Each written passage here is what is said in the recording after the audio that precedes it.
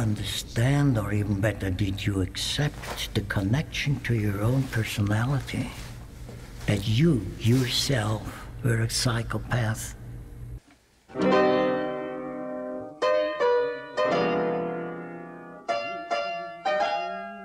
Well, I'm not stupid. That's rather unusual. The psychopath will never accept his own diagnosis. But I did. For instance, the psychopath's lack of empathy. I went to great lengths to fake normal empathy in order to hide amongst the masses. Smile.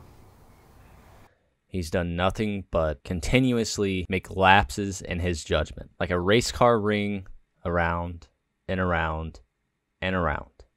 Will Logan Paul ever learn from his mistakes? Logan Paul is the definition of a psychopath. Narcissistic, intelligent, and manipulative. And in his own words, impulsive. Welcome to Impulsive.